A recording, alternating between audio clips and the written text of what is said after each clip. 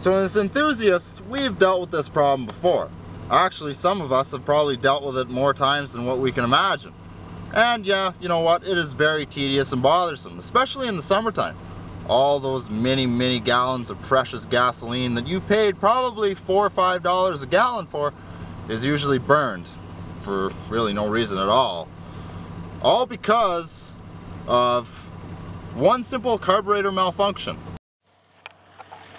So as enthusiasts, we all know what happens when the choke refuses to go off, especially when the engine warms up to operating temperatures. Yeah.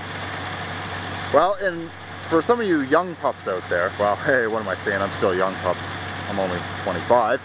But for you young pups out there that maybe just your granddad just gave you his old truck and it's, you know, you've got it going, but all of a sudden the choke won't kick off. Well, I'll tell you what's going to happen. You see, as soon as you turn the key off, the engine still rotates for briefly half a second. It'll rotate for about 3 seconds if the engine is running at about 2,000 RPM. If the cylinder heads are hot, what is going to happen is the airflow that is entering through the intake, thanks to the carburetor being, the choke being on, the throttle plates are opened up a little further than what they're supposed to. This is in return going to allow fresh air into the intake, and what it's going to do is when the number 3 cylinder, when the number 3 piston comes up on a compression stroke, the heat from the cylinder head is going to ignite and force that piston back down, and then the number 7 cylinder is going to say, hey, this looks like fun. I want in on this fun. And I want to do the same thing what cylinder number 3 did. So cylinder number 3 is going to come up on a compression stroke, fire its way back down, and then the number 1 cylinder say, hey, I feel left out, man. This ain't no fair. And so forth. And in return, subsequently, thanks to this mischievous ignition firing, it is going to create a very awful and erratic clacking, sputtering, wheezing sound that is known to the Chevy community and to enthusiasts all around the world as dieseling. Yes, your engine is going to diesel. If you don't know what dieseling is, I'm going to show you what dieseling is right now.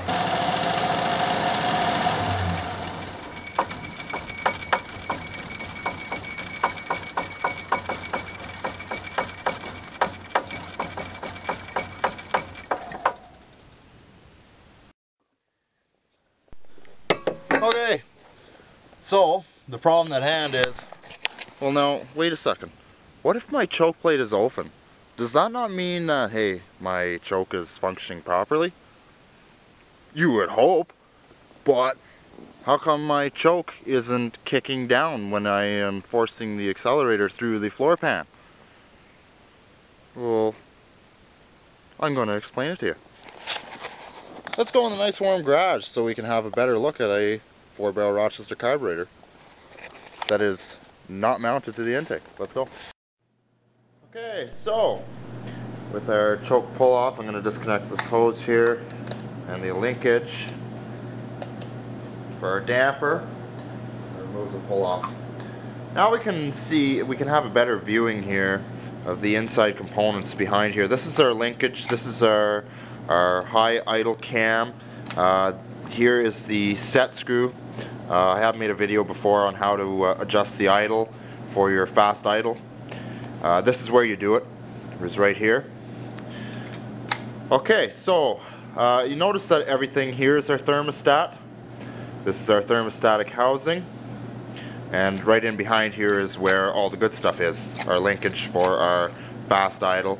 Also controls our choke plate. Now, if you undercoat your vehicle every year, there's a good chance there's a whole bunch of sediment and deposits that build up in the linkage area here. And what this will do is cause a very difficult time to kick down the high idle with all that deposits that are built up. Now, I've seen people take carburetor cleaner, for example. They'll spray the linkages and then they'll let all the sediment run down. Not a good idea to let that happen. So please don't do that. When you're going to clean your carburetor, the exterior linkages of your carburetor, get a rag under there so it'll soak up the fallen particles that are going to be running down. Now, that is the main concern when you're dealing with a troublesome kickdown. Either the heat riser pipe is to blame. If the heat riser isn't functioning, your high idle isn't going to be kicking down, obviously. Now, let's say, for example, choke plate is fully open. Okay, we can see the air horn here. Choke plate is open. High idle refuses to kick down. 9 times out of 10, I can pretty much guarantee you guys, dead to rights, that it's linkage. Okay, so give this a spray. Now we're going to talk about, set the carburetor out of the way for a minute. Let's talk about different types of spray. We got this, we got this, and we got that. Which one of these 3 products should you not use? You guys guess? Any guesses? No? Okay, I'm going to tell you. This guy here, okay, a lot of people figure, you know what, it's petroleum based, it's a lubricant, it'll help free up linkages. Sure it does. Problem with this is I see way too many people using this stuff on things that they shouldn't. In the summertime, if you drive your car down dusty roads, or even in general driving your vehicle, you know, you're going to have dust regardless. This will stick to everything. The dust will stick to everything that you spray this liquid on, okay? If you spray your linkages with this and the fan starts to engage when you start the car, every bit of dust and airborne fallout is going to be attacked and attracted to the linkages that you spray this on. A lot of people use this on sticky door locks, and in return, this will make life worse. So chuck that. We don't need it. We don't want that. This stuff is the right stuff to use. If you don't have that, this stuff will even suffice just as good. Like I say, you're going to have a big mess when you spray this stuff. This stuff will clean a carburetor linkages, no doubt about that. But here we have traditional carburetor cleaner. It costs generally around $5 a can, so like I say, that's the stuff you should be using.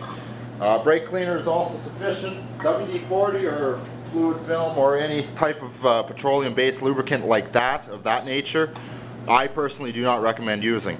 So when you're dealing with high idle that refuses to kick down, and your choke plate is open or at least half open, there's a good chance that your thermostat is functioning the way it's supposed to. It's just there is a problem with the linkages. So what to do to remedy this situation is take your carburetor cleaner, spray the linkages thoroughly. This can is empty, of course, I'm just using this as a reference. Spray this and this carburetor's clean anyway, I just cleaned it. So spray the linkages down decent, get them saturated, then move the linkages back and forth to get everything nice and cleaned up.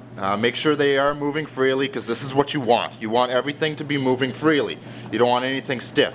Then while you're at it, while you're cleaning your linkages for your high idle, make sure you do the same to your throttle as well. Get that all sprayed up. Your pumper, spray the linkages here as well, and check for any vacuum hoses that could be broken while you're at it, while you're dealing with the carburetor. Always inspect all that. And once you get everything sprayed down and cleaned off, your high idle will work just fine. And if it doesn't, then you have a problem elsewhere, either with the heat riser or your pull-off, or your thermostat might not be having the proper voltage. But if you don't have the proper voltage, there's a good chance that your choke is remaining shut. Okay? But if your choke plate is open and the high idle refuses to kick down, or maybe it'll kick down to the second step of the high idle cam, but it won't go any lower, there's a good chance that it's your linkages.